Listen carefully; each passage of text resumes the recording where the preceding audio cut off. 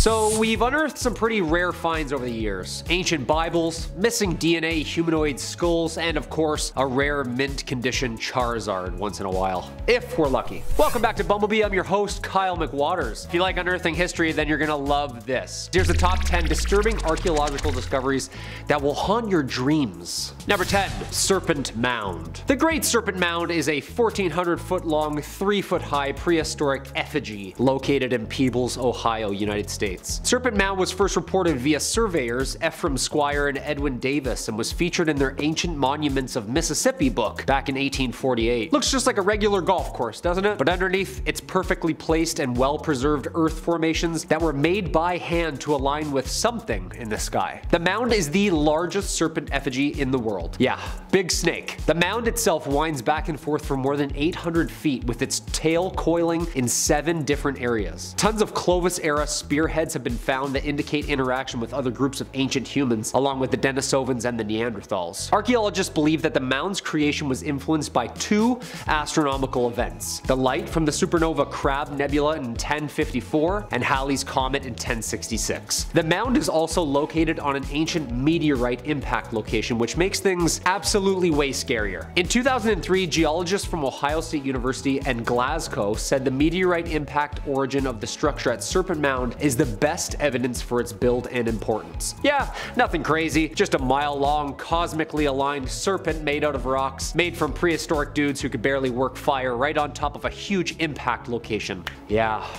Something's fishy here. Number 9, the Terracotta Army. Hey, if you dig what we do here on Bumblebee, make sure you hit us up with a like button or comment down below which discovery in ancient history has you laying awake at night. I know mine. Let me know, I'll check it out. The Terracotta Army, don't even get me started, was first discovered in 1974 by a group of farmers east of the Queen Emperor's tomb mound at Mount Lee. For centuries, reports mentioned pieces of the terracotta fragments found, roofing tiles, bits of brick, masonry, but when they discovered heads of clay bodies, yeah, the Chinese archaeologists started to investigate and dig a little bit deeper. To this day, it remains the largest pottery group ever found on Earth. The Terracotta Army is a collection of sculptures depicting the armies of the Qin Shi Huang, the first emperor of China.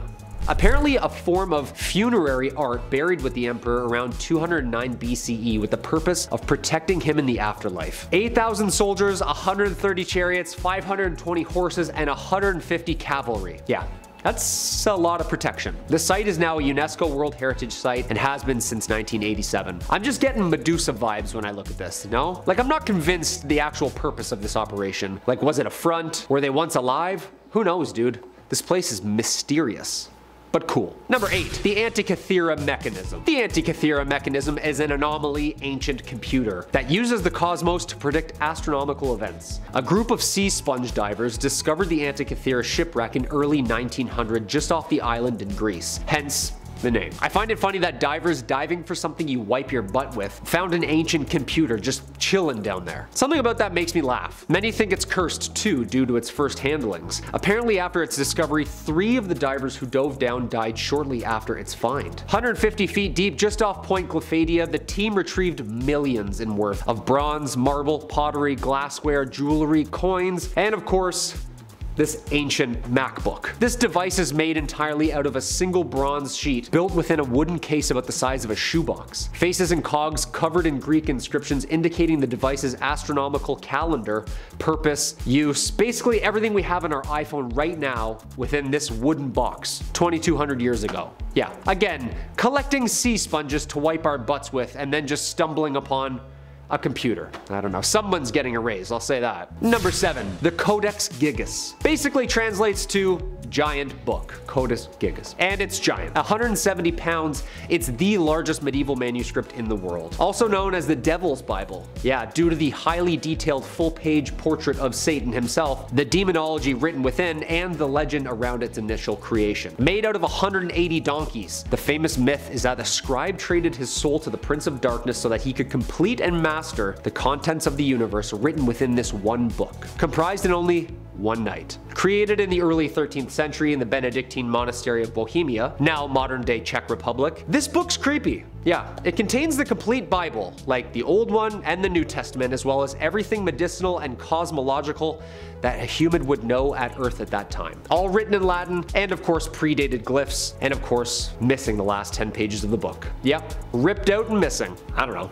Who knows? The book lays in the National Library of Sweden in Stockholm. I wouldn't go near it. I wouldn't read it. I wouldn't even touch it. You know, I'm good with goosebumps. That scares me enough. Number 6, the oldest map. A 4,000-year-old stone slab first discovered over a century ago in France may be the oldest known map in Europe, according to a new study. The slab dates back to the early Bronze Age, 4,000 years ago. It was first discovered in 1900 in a prehistoric burial site in Finistère, France. The engravings on the broken stone appear to resemble topographical features including hills, reference points, and river networks. The broken slab, which is 4 meters long, was moved to a private museum in France in 1924. It was then stored in a French castle where it gathered dust until it was rediscovered in the castle cellar in 2014. But only recently are researchers beginning to understand the actual importance behind this prehistoric slab rock. It's been interpreted as the oldest cartographical map in Europe. Yeah, that's old. Number 5, the Voynich manuscript. There's a giant Italian Renaissance folio called the Voynich manuscript. It's named after Wilfrid Voynich, a book dealer who purchased it in 1912, and to this day we don't really know what it is. Hands down, the most mysterious book of all time. Not only is it detailed so carefully and patiently, it's basically like a Tim Burton take on a book about life, with an entire world drawn and recorded that isn't ours. Like parallel universe type stuff. Even the language is unknown, like unknown, like predates Latin and doesn't use phonetic patterns in coding. The riddle of all riddles. Written somewhere between 1405 and 1450, all 240 pages are inscribed in some sort of indecipherable language of about 170,000 characters. Historians and cartographers have tried to crack the code for hundreds of years, yet not one has been successful. Why wasn't this a national treasure movie? I feel like this would have been perfect, like Nicolas Cage, you know? I don't know. Number 4, the Nazca Lines. The ancient, very mysterious geoglyphs that make up the soil of the Nazca Desert in southern Peru is an old one. They were created, we think, somewhere between 1000 BCE and 500 AD. Basically, people would make impressions or shallow incisions on the desert floor, removing pebbles, leaving colored dirt exposed, drawing some sort of depictions of fauna and humanoid scribbles for only those above Earth to visually see. Basically, what I'm trying to say here is that these are giant, ancient, unknown drawings you can only accurately depict from space, or from like drones hundreds of miles in the air. In the years leading up to 2020, between 80 and 100 new figures have been found with the use of drones and cameras since at least year 1900. Yo, who's drawing these things? And why is the mountain ranges so perfectly square and flat, like it's been laser cut to draw on? More than 70 designs are zoomorphic, including birds, spiders, fish, lizards, and of course, humans. Lots of different shapes and clothing and builds of humans. Interesting. It became a UNESCO World Heritage Site in 1994. Yeah, I'd like to think so. I feel like this is gonna be on Art Attack. Number 3,